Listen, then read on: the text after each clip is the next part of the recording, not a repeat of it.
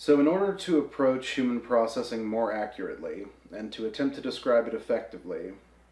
we have to begin by conducting a series of shifts in our perspective, careful, deliberate shifts that will gradually compound and become more elaborate as I move forward. And in order to address the substance of what I have to describe, we have to step back to a suitable vantage point in order to see what we are talking about, and then move in on it from there and examine it more clearly. But we need to begin by assessing and evaluating a number of substantive, essential features of our reality that are incumbent in a routine and continual way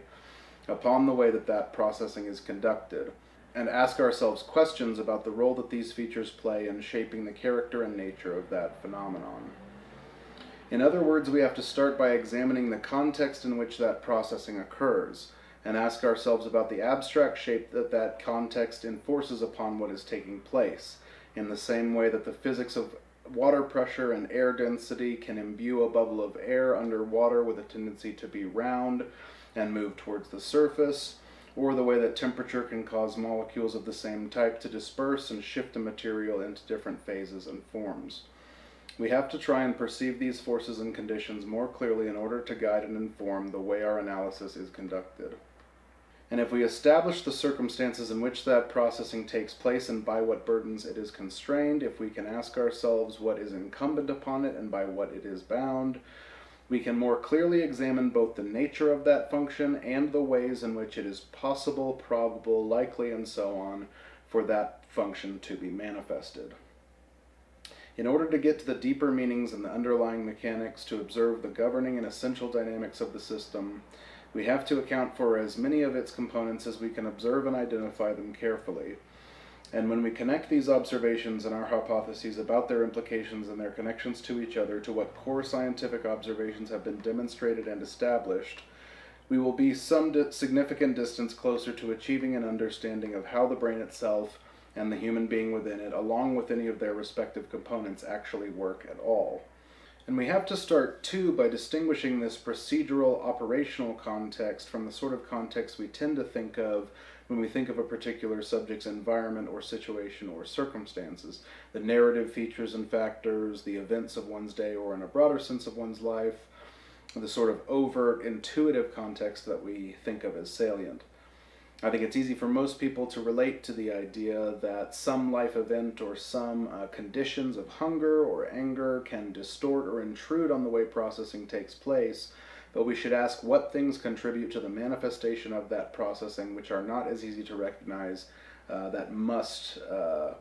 play a part in our constructions. We have to examine the nature of context itself and ask ourselves how the essential mechanics of existence are connected with the ability of processing to take place coherently, and how we are commonly and individually adapted to interact with those mechanics in a way that suits not only the outcomes of that processing, but also the means by which that processing morphs and shifts in method as it goes in order to conduct itself efficiently. So we're going to start stepping towards a vantage point from which the things I'll be talking about later in the course will be more easily seen. And the first few lectures here will be about how to approach the question productively in order to begin constructing an appropriate framework within which we can start analyzing and interpreting subjective experience, behavior, interactions, and so on. This lesson to some extent is about complexity, but in a broader way it's also about the complex body of influences that allow us to intuitively and with an eerie familiarity and ease derive simplicity and coherence from both the world we live in and the world within ourselves. And the entirety of that body of influences is manifested in a structure like this one here. But before we talk about how something like this is arranged and by what rules it is governed and the conditions that that promotes, we have to back up and start examining the environment within which it evolved and some salient features of the physical and informatic makeup of that environment. So we have to ask some big questions in setting up our approach, asking how we understand subject and environment, behavior, thought, cognition, urges, emotions, and so on. And as we go, I will try to make room in which to raise some of them, but as we construct a model for what the human being is and how it works, if we are to have any hope of that model being able to inform us or enlighten our understanding in any way, we must begin with a large and complex view of the essential function of that phenomenon. So if nature is going to build a living computational machine that can make sense of and alter information flow, gradually from the most rudimentary nervous systems on into something like the human brain, what are the conditions under which that construction takes place? What are the conditions which the brain, in the course of its processing and in the concurrent course of its self-construction in order to process, will assume and rely on as features of the natural world? And we'll see going forward that some of what the brain predicts is fluid, some of it is fixed, some of it is ostensibly fixed when in fact it is fluid, and vice versa. Some of it is implicitly but inaccurately predicted, etc. And these are some of the trickier things about being human. But there are a number of these factors that I think are seen within a view of the inherent complexity involved in the task, which, as we will see, is preserved even invoking very simple conditions. So we're talking about a shift in perspective that begins with appreciating the enormous complexity of the task we're trying to describe. And I'm going to get into what that task actually looks like in the next video, but for now I want to just frame and define the problem a little more clearly by going through a number of dimensions of complexity and exploring the way in which each of them defines and dictates and shapes the way processing can take place as a natural phenomenon. Now, as we move forward, things will get into theoretical and I think for some challengingly abstract and esoteric territory fairly quickly here, and I will, as I said in the introduction video, try and keep things as grounded as possible through very prosaic, relatable examples and word pictures, thought experiments, comparisons, analogies, and so on. But complexity is something that's strangely difficult to talk about because our brains traffic in simplicity. We rely on simplicity, complexity is challenging, complexity is hard, and the complexity of complexity itself, or kind of nested or recursive or concurrent complexity, is that much more challenging. And I think it's important to start not just by observing and taking note of complexity or trying to add it up and account for it, but by also appreciating that complexity itself is a substantive and ubiquitous feature of our reality and the universe we live in. And the broadest sort of takeaway from this lecture is that every single thing, component, and aspect of and about the human experience is fundamentally much, much more complex than you think, and it's even more orders of magnitude more complex than that. But for now it's enough to start with to recognize that complexity is essential and ubiquitous, that it is preserved at scale, meaning that any aspect, layer, or scale of the reality we can observe is essentially complex, that it is demonstrated both compositionally and through iteration and variation over time, which is something that we'll explore as we go forward here, and that it is compounded via contextual connection, which I'll discuss in a moment. These precepts may not seem particularly helpful at the moment, but as I illustrate them, I hope their utility will become more clear. And as we go, it's important to distinguish the manifest complexity of something like our galaxy, or indeed the entire universe, which is to say the complexity of what exists, from the complexity of what features and components of reality promote that existence in the form in which we find it, which is to say the complexity of existence. So if we assert that the complexity of something that exists has to do with its composition and its relationship to other things that exist, there is an underlying set of physical rules and laws by which that existence is governed, and the complexity of that abstract dimension is what we're working on here. Trying to view both of them at once in order to infer and establish an accurate model of those rules while specifically checking our work against what we can observe.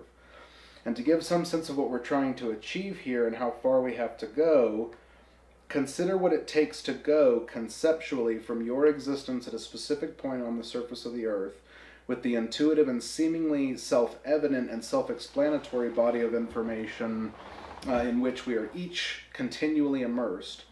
to wrapping your mind around a series of abstract quantities that include that planet and its geography, using tools for reference, portrayal, and communication, which include everything from a child's drawing and primitive maps to sophisticated maps and globes to GIS mapping, along with the sum total of scientific knowledge about every aspect of the Earth, including its weather, movements within space, composition of chemical elements, the substance of its layers and core, the movement of its crust, etc., and for the abstract quantity of what such information there is to know, which is to say the total informational capacity of the system. In any endeavor to understand anything at all in a way that represents a commitment to empiricism, reason, evidence, and all the other components of a scientific methodology, our goal, in essence, is primarily to make smaller the difference between those last two quantities, what there is in the world as it is, and what there is in our capacity to model and account for it in a way that can summarize or essentialize it into a form that is transmissible within the brain of that person who occupies an infinitesimal position and represents a component quantity within that system itself. So to go along with the metaphor I've invoked here, it is up to us not only to define and assess the underlying features of and influences on the reality to which we are subject, and to connect them together in a way that is our most representative approximation of how they actually do fit and harmonize, but we also have to lay this groundwork effectively and get as much of it done as we can before it makes a great deal of sense to be analyzing and interpreting very much about what we see on the image itself. So to simplify, what we're really just saying here is that analyzing the one relies on a foundation built from properly analyzing and understanding the other. And I submit very nearly all of what human history has produced to date on the subject of the human experience, in terms of any attempt to anatomize it and account for it objectively, has, for all its efforts at an appreciation of substance, been caught up and concerned with what, in this metaphor, lies on the surface of these pieces. And it isn't to say that that work is superficial, it's to illustrate that if what you want to do is analyze an image like this that is composed in this way, if you want to know anything about one piece's relationship to another, if you want to connect with anything meaningful about the information contained in this image, it is essential that its components are properly arranged. So we're going to begin our examination of these substantive features by exploring three dimensions of the complexity to which existence as an animate earthly being itself is subject. Static, manifest, and animate. And I have potential on this slide, because I thought it was going to be part of this lesson, but I think it'll actually be part of the next one. And each of us lives every instant of every moment of our lives within these constraints and boundaries. But I'll be leaving aside ourselves for the moment and examining these as broader features of existence. And the observations I'll be making relate to components of our experience and context that are so subtle and mundane and ubiquitous that they often escape being thought about or considered, but in fact, as we'll see, they inform and determine a great deal of the minutiae of substantive existence. And what we're talking about here is freezing the entire universe in a single snapshot of time, with everything in it frozen in place, abstracting it from animation and interaction, and focusing only on the substance of what there is within a given moment. And this view is representative of the way most people, I think, appreciate and understand complexity. I think people are used to understanding complexity as something volumetric, meaning that the word describes a property of containing a certain quantity of information that is, to one degree or another, overwhelming to consider or process. The idea, for example, of counting all the stars in the field of view represented by this image seems to provide a demonstration that the object depicted within it is complex. But this intuitive approach to complexity is something I will invite you to discard. And you can do so on the basis of this equation, which I personally don't pretend to understand exactly as well as I might like to, but to summarize, this is called the Bekenstein or Bekenstein bound, and it represents a way to account for the total information of a finite physical system. So you can actually take a system of a given volume and use its mass to determine the number of possible quantum states within it, meaning the binary ones and zeros of quantum energy levels, and you can use the number of those states to determine what is the informational capacity of that system. And you can also do so by embracing the importance of null values in informatic systems, which means that, to use our universe as an example, even vast reaches of empty space, which we know are not quite as empty as they might seem, have an essential value to the system even if we assure ourselves that they are theoretically purely empty, because their placement and relational values contribute an influence and maintain a kind of pressure on the system's parameters. So in essence, not only can you not have a bubble without air inside of it to act outwards on the surface tension of the material, you also can't have that same bubble even abstracting away everything that allows that bubble to exist in the material world without areas of space which that air is able to occupy, even if it doesn't happen to do so, and even if that space doesn't happen to be surrounded by the substance that allows us to identify the shape of this particular bubble. And to put it another way, it illustrates the importance of ostensibly empty space, specifically in the way that it feeds back on and provides avenues and spaces for that space to be occupied.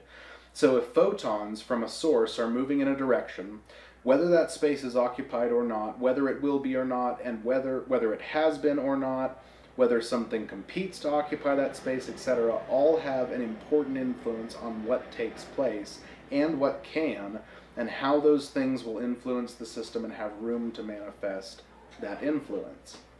So even if we determine a finite quantity of space to be empty, we can say that that same parcel of space is in that case occupied by and filled with emptiness. And in the same way that air acts outwards on a bubble, the existence of that emptiness acts upon the system to comprise an element of its integrity and promotes its tendency towards stability. And we can see then that in any finite system we do not have such things as objects in empty space. We do not have areas of importance and unimportance, i.e. significance and void. What we have is a specific dispersal and distribution of information that can be described relationally, both to each other and adjacent areas in which it can distribute its influence and its activity. So there is a kind of bottom limit to the informatic effect on a system of a null-valued space. And if we describe this voxelographically, we can observe something else about these null-value spaces, which is that as they become populated with binary values, we can see that all these empty spaces, while equally empty and in equal measure comprised of the same emptiness, they are not themselves identically empty because of their relationship to values in adjacent spaces. i.e., this same space here is not identically empty to this space here because of their distance from areas of non-emptiness, and that fact is itself a property of these spaces. If we animate this system and determine that these positive values have the ability to shift, if we suppose that they are identifiers of forces characterized by warps and transformations in the information distribution, and therefore can themselves be observed to move, then we can observe the way in which emptiness too is transformed by this movement, meaning that voxel spaces of differentiated emptiness can themselves change in characteristics and properties because of the way those liberties and influences are dispersed. So we can imagine a kind of gravity well that surrounds each positive value and distribute out its ability to move into adjacent voxels as a probabilistic function concurrent with its properties. And we can observe that as the positive value space shifts, so shifts the properties of the null value spaces throughout the system. And in the same way that objects influence a space-time fabric, the informatic fabric of a space is warped by the position and location of information values, and their effect on that medium is distributed according to the arrangement of those values.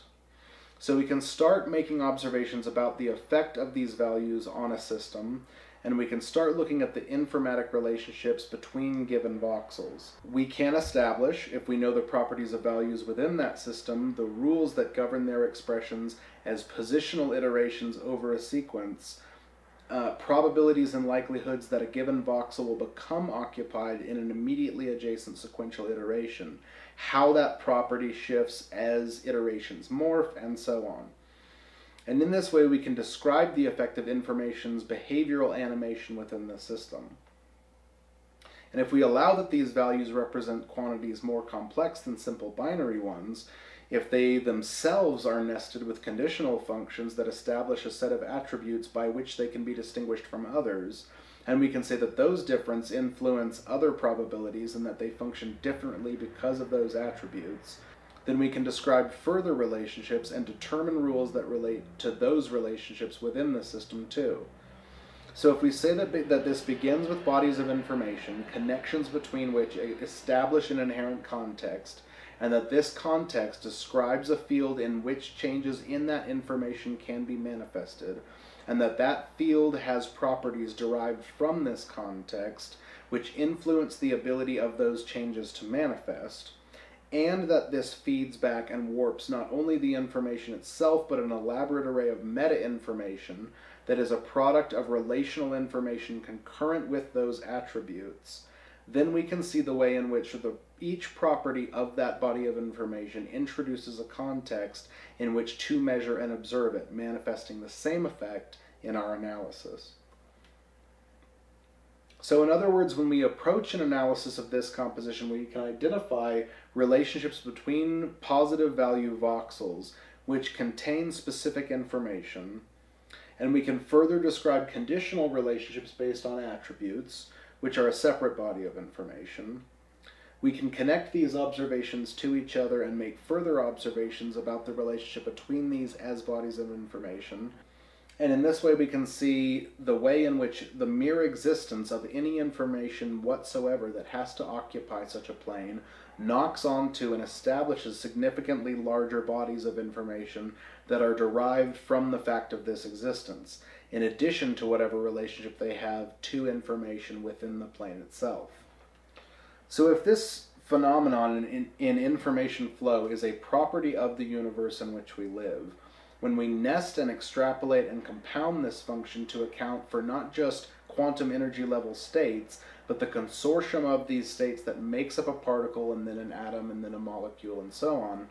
we can see the way in which any particular organization of matter is comprised of massive amounts of information that is both substantively and analytically observed.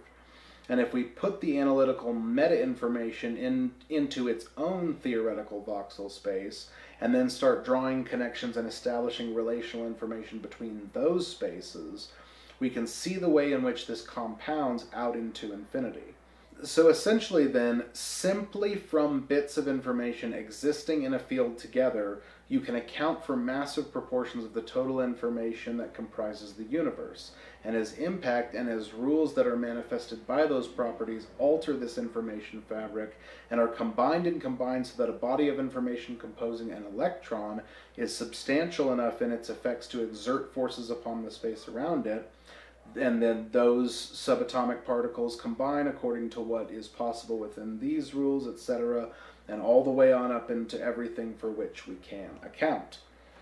And even if it is the nature of the process of science that we cannot yet fully appreciate, observe, or understand every rule and component of this manifestation, i.e. we cannot yet fully analyze the mechanics of the universe, when we can define that universe as information, as objective, quantifiable, axiomatic data that occupies a structural position within a framework which contains attributes, and assert that the values within this information are subject to variation over time, we can start to understand everything up to and including and beyond the context of human experience as definable in terms of relationships between bodies of information. And by the way, just as a side note, if, as I illustrated, the nature of reality is defined not only by information within the system, but relational information that exists as a property of that information's existence, it might behoove us to consider the theoretical medium of that information and the space in which those relationships between nodes in voxel space exist as a way of exploring the concept of dark matter and dark energy. And if I can casually toss off a hunch, It may be that a significant amount of what is unaccounted for in our observations of physical reality can be related to warps in the properties of the negative spaces within these planes and relational interactions between their non-equal emptiness. But that's, another discussion, I think, with people who are far better at that kind of thing than me. So if we bring all this wild, abstract theorizing back to the human level and ask ourselves what this particular dimension of complexity looks like when magnified to a human scale, we examine it by analyzing the minute detail inherent in the wildly elaborate and particularly exact behavior of a performing orchestra. If again we freeze such a thing in time and ask about its structure, we can note immediately that there are 50 to 100 musicians, each using one or several instruments to together play one performance of a given piece of music. And in that there is a relationship, as I have described, between two values within some arrangement of these voxel spaces. The piece of music as it should be played, its ideal version, and the piece of music as it is actively being played by the orchestra at the point of attempt. So you've got your ticket, you're in the seat, and everyone in the room, everyone on stage, and every member of the audience is there to either provide or receive the experience of what it said on the poster. Let's say, for example, selections from Mozart. The conductor raises their hands and the music begins, and for every single aspect of the performance as it goes on, every note played and its many characteristics, there is another set of relationships to values in that other space. And the values in that other space can, for the moment, be represented by the notes on the score from which each player is playing. Every page of this score contains notation for each of the parts, and each of those parts is played by a player in a section, and there may be several playing each part concurrently. And each of these players and each of these instruments are individual things, each with specific conditions and attributes of their own. And I want to take a moment to illustrate this with a couple of videos that show this variation. Before we start, I need to do two things. One is I want to remind you of what a 7-year-old child sounds like when he plays the piano. Maybe you have this child at home. He sounds something like this.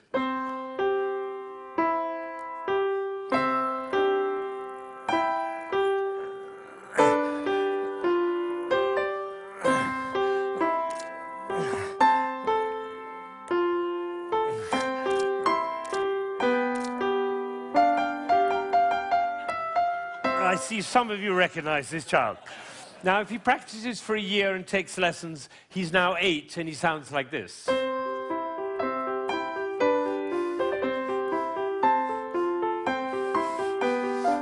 then he practices for another year and takes lessons, now he's 9.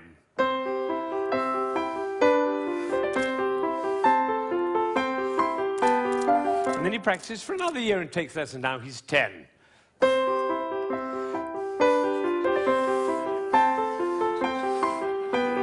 At that point, they usually give up. Now, if you'd waited for one more year, you would have heard this.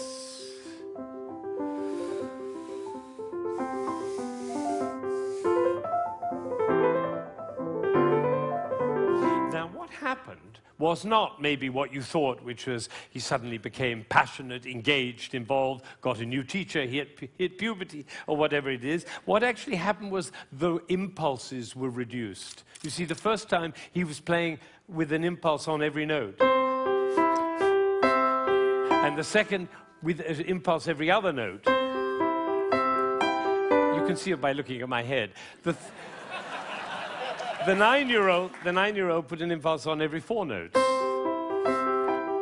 And the 10-year-old on every 8 notes. And the 11-year-old, one impulse on the whole phrase.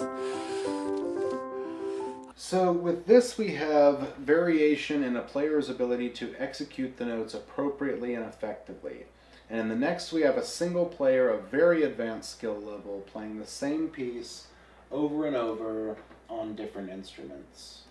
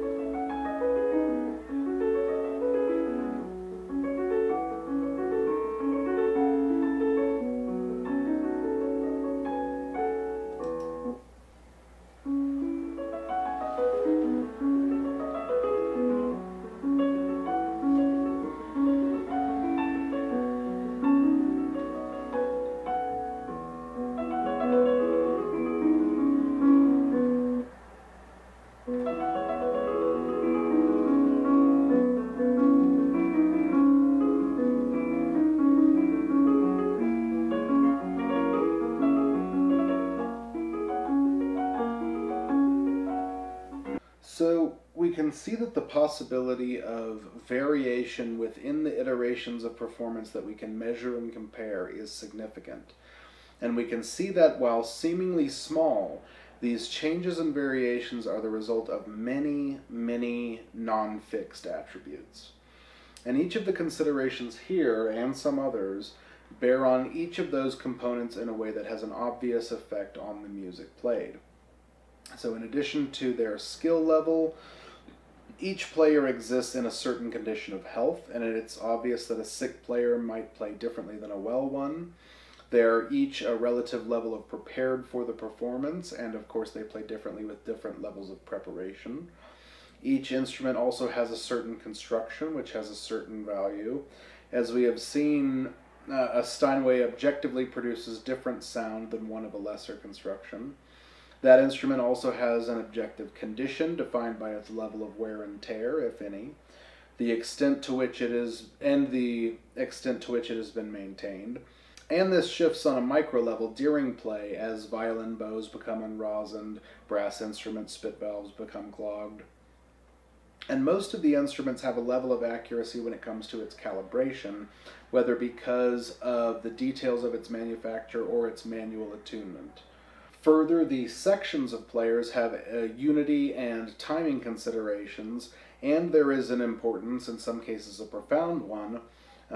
to what level of player is playing in which seat. The combination of the entire orchestra has many of these same considerations, and the performers are often auditioned and placed in different orchestras to maintain a consistent skill level across the body of performers. This averages to an overall level of skill for the group. And the conductor who leads the entire thing has variables too. Variables for the specifics of their training and approach, their personal sensibilities and style, and how and with what context they approach the piece itself. And all of this varies from orchestra to orchestra every time this same piece of music is played from the same score with the same notes, etc. So if we start adding up and specifying the variables inherent in any given orchestral performance, everything from whether the third, second violinist had breakfast that morning to the level of hydration in the spruce wood fibers of her instrument, and so on, we can determine a significant deal of variation with an ostensible similarity. In short, if we added up the differences in every component, even if the similarities were enormous and the sort of Venn diagram overlap between two versions of a played piece of music was very great, we could observe the extent of that variability and determine probabilities of variation for any given attribute in any given iteration. And two, if we took all of the times this piece of music had ever been played and stacked those on top of each other, there would be a core of overlap that defines the piece itself, and that could give us a reference for how the piece is and can be played. So we'll actually take some time to examine this with some specimens here, and we're going to listen to about 30 seconds of several different performances with specific variations of the same piece of music and look at them a little more closely. So the music in question is the opening piece, the overture for Mozart's opera The Marriage of Figaro, a popular piece of music you may be likely to recognize, and this is it here.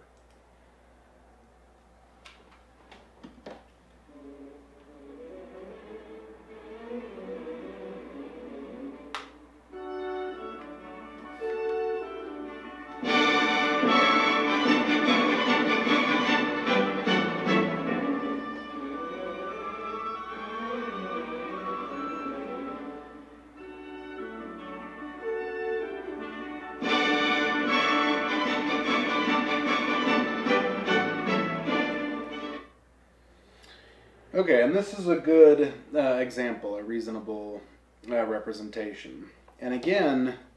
what happens at every point as every moment passes and every player in the orchestra shifts their attention and behavior is dictated by what happens in the score.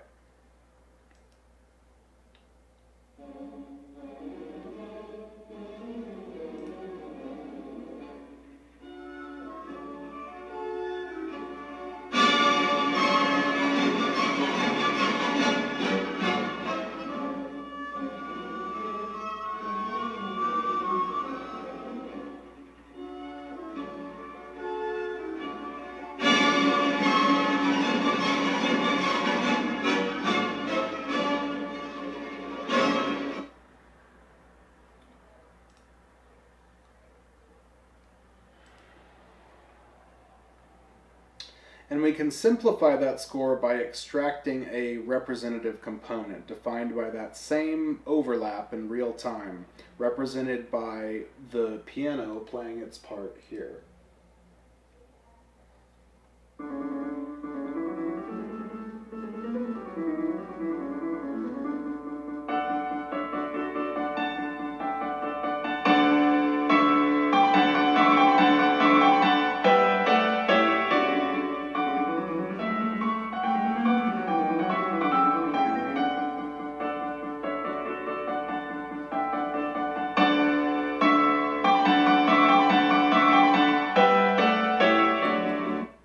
And obviously, this is a computer playing through a set of stable commands within a digital audio workstation software, which I'll address in a moment.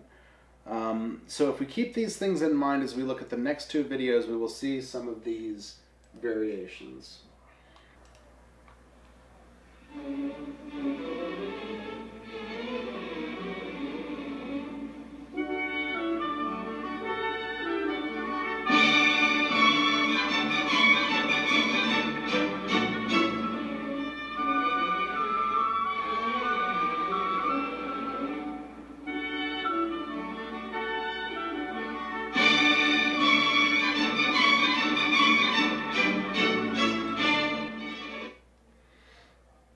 So a careful ear can hear prominent variations already, mostly in the strings, and you probably wouldn't notice without the ability to analyze things objectively in the way these videos allow, but the version we just heard was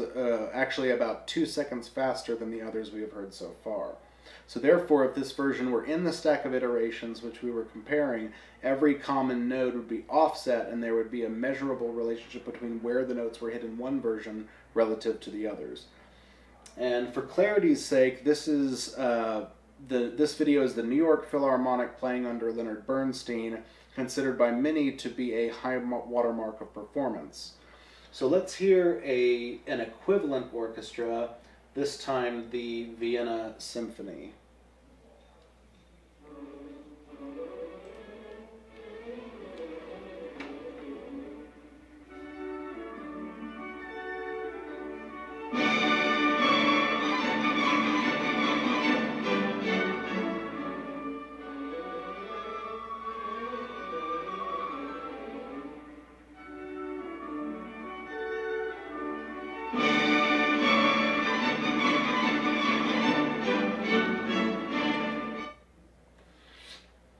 Okay, and since this video focused more on the conductor and their movements, it's worth pointing out that while a conductor's movements are a reasonably standardized language, the way Bernstein and the way that this conductor, Fabio Luisi, conduct can be vastly different, not just because of the differences in personal style and where they were trained and so on, but because their physiology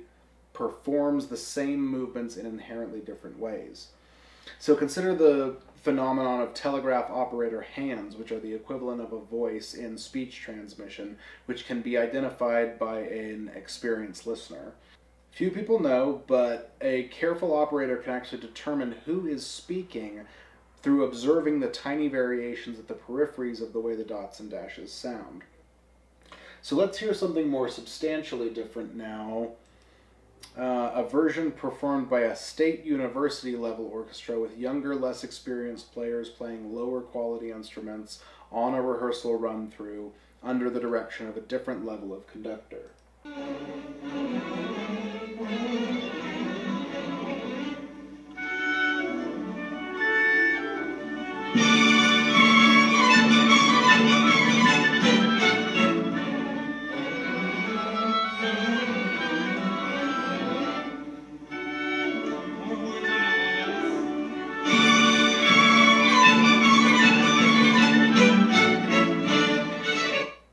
So we can see these differences in performance grow as the differences between orchestras compound, and these differences can be sought within comparison of each attribute that can be identified.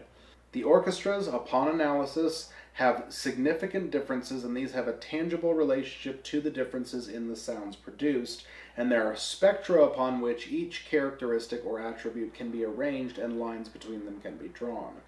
So I'm going to come back to the most overt, identifiable common thread between these performances, the score which each of them deliberately follows, and start relating this back to what we spoke about a moment ago. If we start looking at these things as relationships in voxel space, we can give all of them an oriented connection to this specific arrangement of information.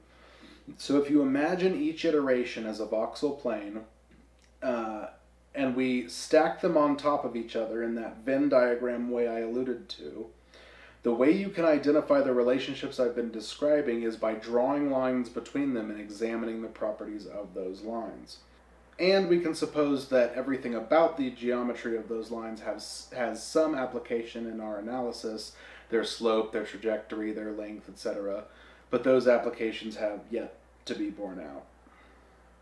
So if information represented by this score, appropriately arranged, gives us a series of points that make for an objective reference and metric by which we can begin drawing such lines, we can define in that same objective way not only what we mean by a performer coming in late or going flat or going sharp, but also what we mean by a piece being performed more brightly or more grandly, and we can define those subjective measures more clearly. And these comparisons can be made regardless of how we draw the boundaries around these bodies of information, or by which planes in voxel space we compare. So you could compare all the versions of the same orchestra's attempts from the first rehearsals to the final performance. You could compare all performances from certain categories of performer. You could compare the same orchestra playing at different speeds, and so on. And in every case, data of serious interest can emerge. So the next thing we should examine, now that we have established a view of the complexity of something that exists, is the complexity of the world within which it exists. And we should look at the way that that both acts as a medium for such bodies of information and actively feeds back on the way that information is itself manifest. So to begin with, we can identify the difference between the watercolor on the left and the oil painting on the right, the substantive difference in the material on which they are painted, even if we presume theoretically that the same artist could paint an identical image on each using the appropriate techniques and paints. If they used watercolors on paper for the first image and oil on canvas for the second image, even if the scenes they depicted were absolutely identical in every respect, there would be a substantive difference between the two works. And if we start switching the factors around and have the same artist attempt to use the oil paints on the paper and the watercolors on the canvas, the influences of these differences would become apparent very quickly. And we can abstract this from these examples a little bit by presenting a block of text, as I have on screen here, and changing the background color like so.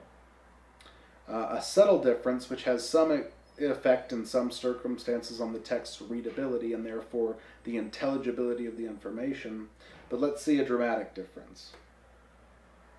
Now I could play a prank here and just leave this slide empty, but I assure you the same text is there, duplicated exactly from the previous two slides. And when we consider this effect from within the metaphor I described, we can visualize this same theoretical orchestra playing in different spaces. If, again, we could assure ourselves that this orchestra would play the exact same notes in the exact same ways, that their instruments would function identically, and so on, if we assured ourselves that everything but the environment was exactly the same in two iterations, you would hear sounds that were remarkably different in a room like this one, the auditorium where this orchestra plays, and from the way they would be if you could get all of them in a room like the one I'm speaking in now. And because sound is comprised of waves that move and reflect and echo and reverberate before they even arrive at our ears,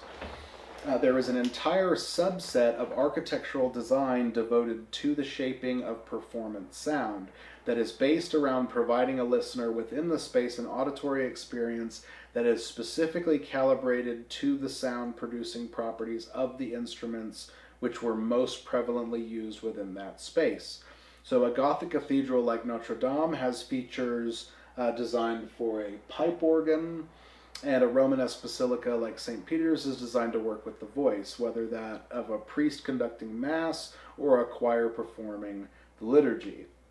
And I have it on good authority that you can actually stand in the choir vestibule at St. Peter's and project a note, and that vibrations from that note get carried up into the dome, across the nave, and bounce off the door at the entrance to be carried back again and arrive at, to the human ear, the exact same pitch. Now, such a thing is rightly considered an architectural marvel, but that engineering is indicative of the lengths to which one must go in order to maintain sound, meaning that that shape is what must be in place for that sound to be preserved in that way. And in a space of that size, the dimensions are scaled exactly to maintain that shape.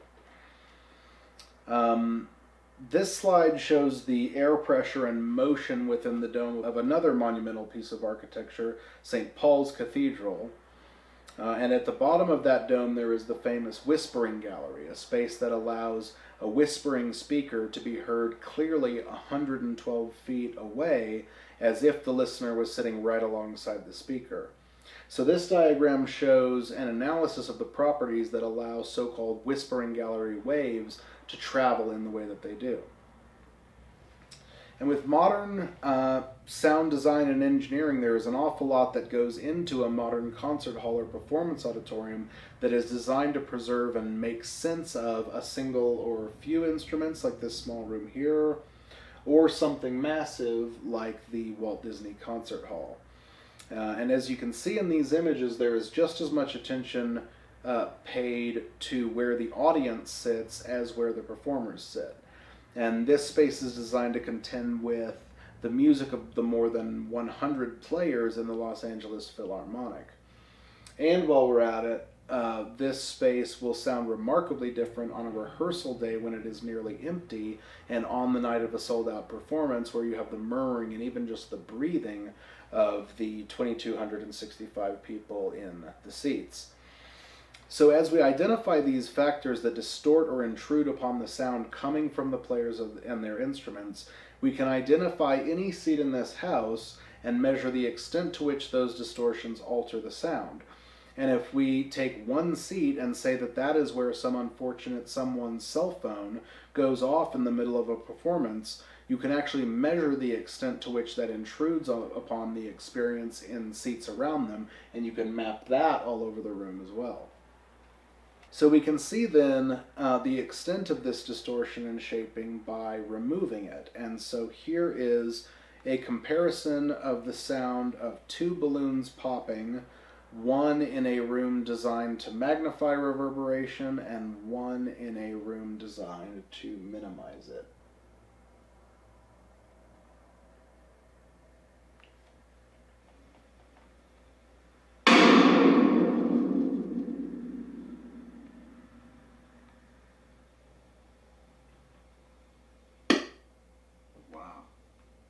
And with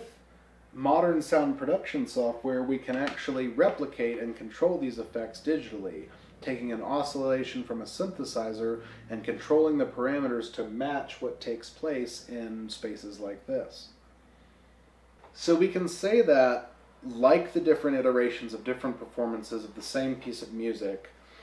when we talk about the sound of an orchestra or the sound of a balloon, we're talking about components of the sound present in the environment, as well as the body of versions that that sound can take and still be recognizable. And these, again, are connections in voxel space, as well as bodies of information within connections between voxel space planes. And when we talk about sound itself, i.e. the way that all sound waves in all spaces behave, you're talking about another set of these same connections and bodies, meaning that you can actually identify the components of a sound wave that are warped and distorted by an environment and observe the changes in that wave as it travels differently in air and underwater, for example. So you can take a value for something like that wave's amplitude or wavelength and relate that value to its manifestation in different circumstances, and if these values are properly arranged, you can relate them to each other via a meaningful connection in voxel space that accounts for that difference. And if we appreciate that this effect is present in a plethora of ways within every environment to which human experience and processing are subject, and permit that such has also always been the case within the environments for which human processing was adapted, we can begin to construct that task as an adaptation for making sense of a complex environment by assessing what must take place and how in order for that processing to occur. So as things animate within the system, it is a feature of our reality that they are organized into discrete moments in time that are bound within a sequence we can observe. And at whatever resolution, measured in units of time, we should like to describe this procedure, we can divide animation into cells, like the way a film camera captures moving images, or as we see in these images here. And when we overlay these images, we can see that there are specific shifts within the frame, informational configurations rearranging slightly.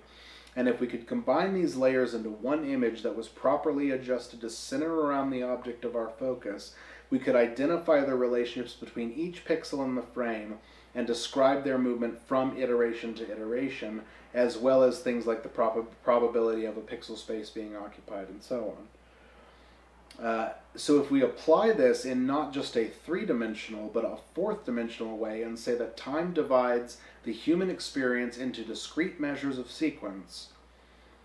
and we allow that this analysis can be conducted as I have described by simply examining relationships between bodies of information in specific orientations, we can look for that same overlapping and connection and describe the salient facts about that unique body of connection, and we have a substantive, objective reference, not just for human movement, but for human behavior, and we can connect this to an abstract representation of not just how one opens an umbrella, but what we mean when we describe a behavior like opening an umbrella abstractly.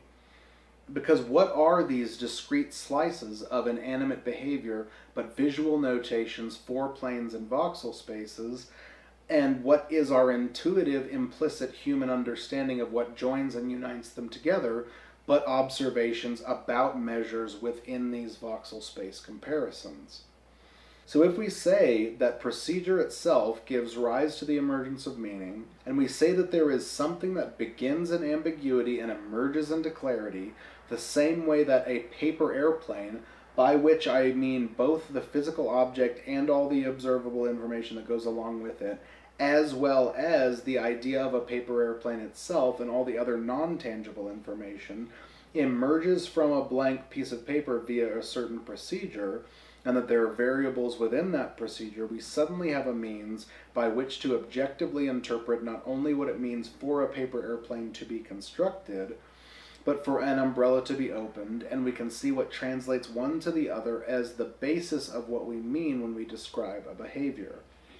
And if we ask by what means and in what medium one connects to the other, we can see that our very interpretation of anything and the means by which we perceive, comprehend, and ideate are rooted squarely in voxel space. And if we observe that the piece of paper from which we might build a paper airplane, or on which we might write something down, or on which we might transcribe a score for the Marriage of Figaro, contains the potential for all these things, we can see that there is a version of pluripotency inherent in the material to which procedure can be applied. And we can see that these potentials and these liberties are sculpted away as one takes successive steps within a procedure and as further linear distortions are applied. But I want to note here what should already be apparent to anyone sufficiently familiar with the processes of biology, which is that the process I am describing describes the way that the very cells we are made of write themselves into reality on the basis of similar instructions for procedure, which, with a great deal of analysis and by applying all the rules we can determine within physics, chemistry, and biology, can demonstrate and account for the way that that manifestation is conducted. And if we determine that at its broadest, the process of biological evolution is one that revolves around variations in genetic composition that promote an organism's ability to introduce behavioral procedure into its environment and thereby exert an influence on that environment, then we can examine these behaviors as extensions of those strategies, and we can see that brains that are capable of exerting behaviors equip their host organism in exactly the same way that an organism can be equipped by other organs or biological systems to function in its environment. But if we say that the essence of this task is to take the material available to it, by which in this case we mean the voxelographic liberties that enable transformations and manipulations in this information, and attempt to shape, sculpt, and arrange material in this other dimension in the same way that genes do with physical material in physical space, we can ask ourselves what influence the making of a paper airplane has on that configuration's utility, and the way in which the material so arranged can be arranged to access these other liberties in voxel space. So in other words, if you have to make a paper airplane before you can throw a paper airplane, and something has to be constructed in a certain way to behave in the way in which something so constructed is capable, and you have a brain that can influence the transformations inherent in that construction, as well as understand the way variations in construction contribute to that behavior and alter future attempts and iterations accordingly, being able to connect these properties to the utility one projects in voxel space is the root of tool use and, in a broader sense, behavior. Because if opening an umbrella is consistent with providing cover for one's head from rain or sunshine, and we know this as observers, and we know that the subject knows this and does so for that reason, we can observe the way that this property is nested and recursive throughout the entire fabric, not only of behavior, but of the way behavior is included as procedure in the rearrangement of material in reality to endow it with properties that enable further procedure. And it's clear, or at least I hope it should be, that architectures and procedures in the brain exhibit a level within this system, and that the activity within these structures are a point of connection in voxel spaces between these behaviors and a point on which they hinge. And the behavior of that activity is itself subject to procedure of its own, and that by understanding this appropriately, we can clarify and make objective, through examination of changes within brain material that are concurrent with the manifestation of such procedure, a great deal of what we mean when we refer to human processing. And if we take that all of these things that we refer to, often obliquely and rather fuzzily, can be defined and analyzed more clearly by applying the concept of how a naturally constructed, genetically influenced being processes configurations and arrangements of information throughout iterations over time by procedurally conducting voxel space analysis and behaving in a way to influence the environment on the basis of promoting changes in that analysis, then we provide ourselves with a very real way of clarifying the task we have here to work on and enable ourselves to solve these puzzles. As we move forward in this series, we will examine the fundamentals of the way we have scientifically observed this processing to occur, and try to discern some of the same elements we have already described, as well as those we have yet to uncover. We will ask how the massively complex reality in a subject's environment is sieved through a networked biological mesh within the makeup of that subject in order to biologically and physiologically compute this analysis. And we will bring together observations both at the network and at the neuronal level that should begin shedding light on the nature and behavior of that computation. We will ask by what construction and protocols a nervous system, and by extension the body in which it lives, interacts with its environment on the basis of this processing.